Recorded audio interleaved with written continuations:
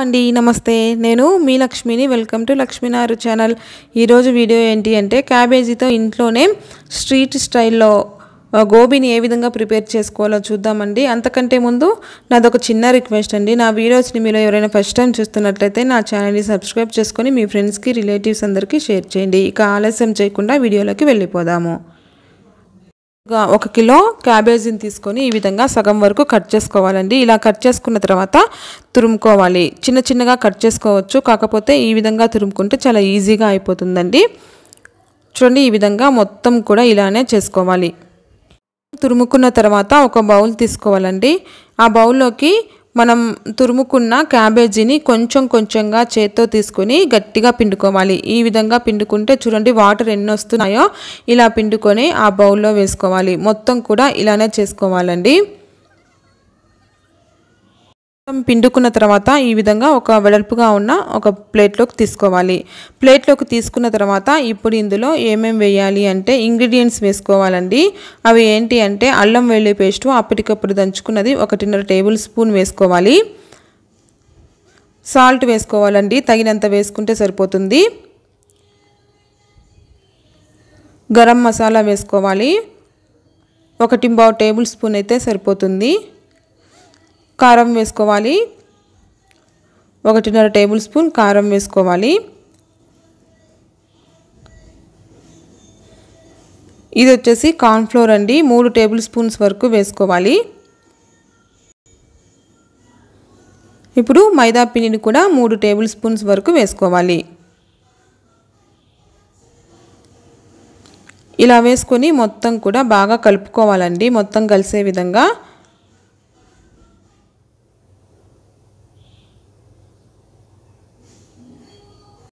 ఈ విధంగా ముద్దలాగా కలుపుకొని కొంచెం కొంచెం తీసుకొని చిన్న చిన్న ఉండల్లాగా చేసుకోవాలి। ఈ విధంగా చేసుకొని ఒక ప్లేట్లోకి తీసుకోవాలండి। ఈ క్యాబేజీలో సి విటమిన్ అధికంగా ఉంటుంది, కమలాలో కంటే కూడా సి విటమిన్ ఈ క్యాబేజీలోనే ఎక్కువగా ఉంటుందంటండి। క్యాబేజీలో సల్ఫర్ అధికంగా ఉంటుంది। ఈ క్యాబేజ్ తినడం వల్ల మన ఎంట్రుకలు కూడా చాలా బాగా పెరుగుతాయంట। అదే కాకుండా ఈ క్యాబేజీ రక్తపోటును కూడా నియంత్రిస్తుందంట। ఇందులోని సి విటమిన్ 3 రాడికల్స్ని నియంత్రిస్తుంది। క్యాబేజీలో పీచు పదార్థం అధికంగా ఉండడం వల్ల మలబద్ధకాన్ని నివారిస్తుంది, జీర్ణ సంబంధ వ్యాధులను కూడా తగ్గిస్తుంది। చూడండి, మొత్తము ఇలానే ప్రిపేర్ చేసుకొని ఒక ప్లేట్లోకి తీసుకోవాలి। ఈ విధంగా చేసుకొని ఒక ప్లేట్లోకి తీసుకున్నాం కదా, ఇప్పుడు వీటిని పక్కన పెట్టుకోవాలి। ఇప్పుడు స్టవ్ మీద ఒక బాండీలో డీప్ ఫ్రైకి సరిపడా ఆయిల్ పెట్టుకోవాలి। ఆయిల్ బాగా హీట్ అయిన తర్వాత మంటని మీడియం ఫ్లేమ్లోకి టర్న్ చేసుకోవాలి। తర్వాత మనం ప్రిపేర్ చేసుకొని పక్కన పెట్టుకున్న బాల్స్ని ఒక్కొక్కటిగా ఈ విధంగా వేసుకోవాలి। ఇందులో ఎన్నైతే పడతాయో అన్ని వేసుకుంటే సరిపోతుందండి।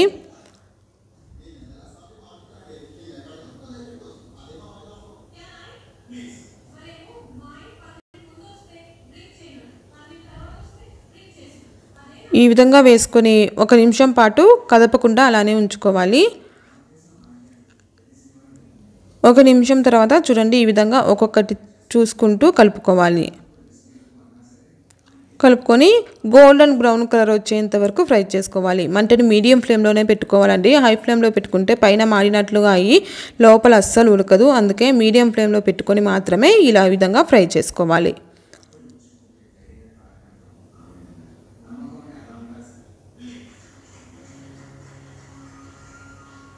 కూడా ఫ్రై చేసుకొని ఒక బౌల్లోకి తీసుకోవాలి।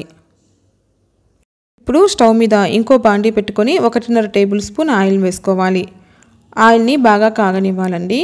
ఆయిల్ కాగిన తర్వాత మంటని మీడియం ఫ్లేమ్లోకి టర్న్ చేసుకొని ఇందులో 1/2 ఇంచు అల్లం ముక్కలను చిన్న చిన్న ముక్కలుగా కట్ చేసుకొని వేసుకోవాలి। అదేవిధంగా వెల్లుల్లి రెబ్బలను తీసుకొని చిన్న చిన్న ముక్కలుగా కట్ చేసుకొని 1.5 టేబుల్ స్పూన్ వరకు వేసుకోవాలి। ఇవి కొంచెం పచ్చివాసన పోయేంత వరకు ఫ్రై చేసుకోవాలి। ఇవి కొంచెం ఫ్రై చేసుకున్న తర్వాత ఇప్పుడు ఇందులో 2 పచ్చిమిర్చిని చిన్న చిన్న ముక్కలుగా కట్ చేసుకొని వేసుకోవాలి। వీటిని కూడా కొంచెం ఫ్రై చేసుకోవాలండి। ఈ విధంగా ఫ్రై చేసుకున్న తర్వాత ఇప్పుడు ఇందులో ఒక మీడియం సైజు ఉల్లిపాయను తీసుకొని చిన్న చిన్న ముక్కలుగా కట్ చేసుకొని వేసుకోవాలి। ఇందులో పచ్చివాసన పోయేంత వరకు కూడా బాగా ఫ్రై చేసుకోవాలండి। ఈ విధంగా ఫ్రై చేసుకున్న తర్వాత ఇప్పుడు ఇందులో క్యాప్సికమ్ తీసుకొని సగంని అంటే హాఫ్ అయితే సరిపోతుంది, హాఫ్ని చిన్న చిన్న ముక్కలుగా కట్ చేసుకొని వేసుకోవాలి. ఈ వీటిని కూడా బాగా ఫ్రై చేసుకోవాలండి. బాగా ఫ్రై చేసుకున్న తర్వాత ఇప్పుడు ఇందులో 1.5 టేబుల్ స్పూన్ వరకు చిల్లీ సాస్ వేసుకోవాలి. రెడ్ చిల్లీ సాస్ అండి, షెజ్వాన్ సాస్ అని బయట దొరుకుతుంది, దాన్ని వేసుకోవాలి. 1.5 టేబుల్ స్పూన్ వరకు సోయా సాస్ కూడా వేసుకోవాలి. ఇవన్నీ కూడా బాగా కలుపుకోవాలండి. ఈ విధంగా కలుపుకున్న తర్వాత ఇంకా ఇప్పుడు దీనిలో టమోటా సాస్ కూడా వేసుకోవాలి. 1.5 టేబుల్ స్పూన్ వేసుకుంటే సరిపోతుంది.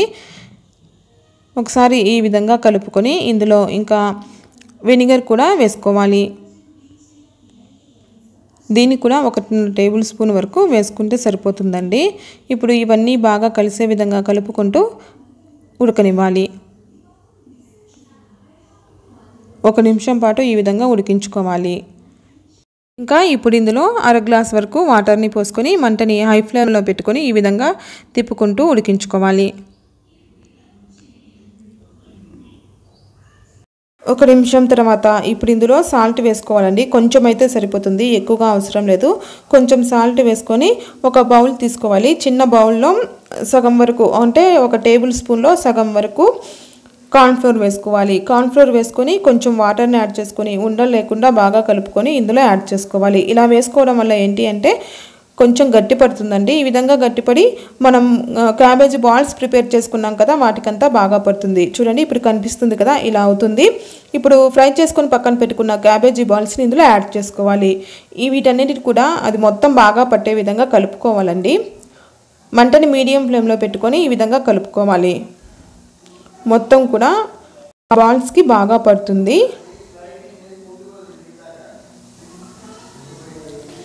1 నిమిషం తర్వాత వీటన్నిటిని ఒక సర్వింగ్ ప్లేట్లోకి తీసుకొని కొంచెం కొత్తిమీర చల్లుకోవాలండి. అంతే, క్యాబేజీతో చాలా ఈజీగా గోబీ మంచూరియన్ రెడీ అయిపోయింది కదా.